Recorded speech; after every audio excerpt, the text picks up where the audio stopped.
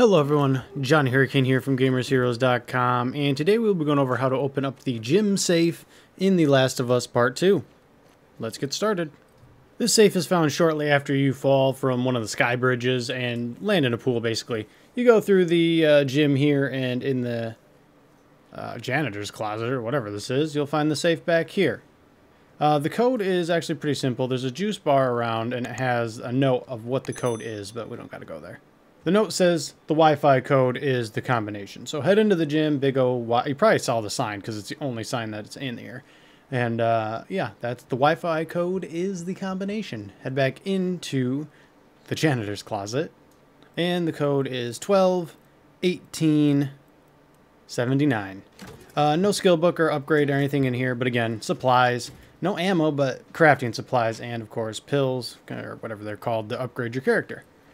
Alright, that'll do it for me. If you liked what you saw and got what you needed, like, comment, subscribe. See you guys in the next video. Later, Gators.